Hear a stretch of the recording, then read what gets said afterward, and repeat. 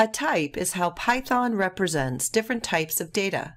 In this video, we will discuss some widely used types in Python. You can have different types in Python. They can be integers like 11, real numbers like 21.213. They can even be words. Integers, real numbers, and words can be expressed as different data types. The following chart summarizes 3 data types for the last examples. The first column indicates the expression. The second column indicates the data type. We can see the actual data type in Python by using the type command.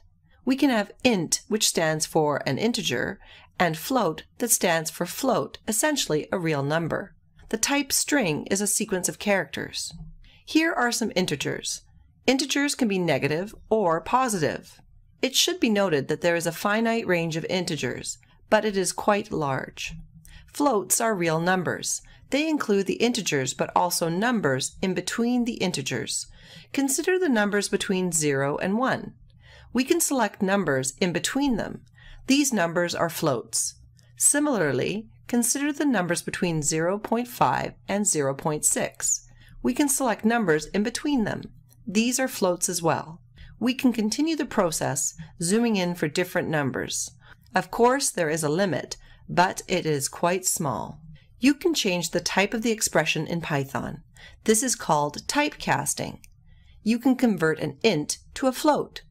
For example, you can convert or cast the integer 2 to a float 2. Nothing really changes.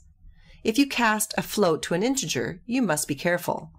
For example, if you cast the float 1.1 to 1, you will lose some information. If a string contains an integer value, you can convert it to int. If we convert a string that contains a non-integer value, we get an error. Check out more examples in the lab.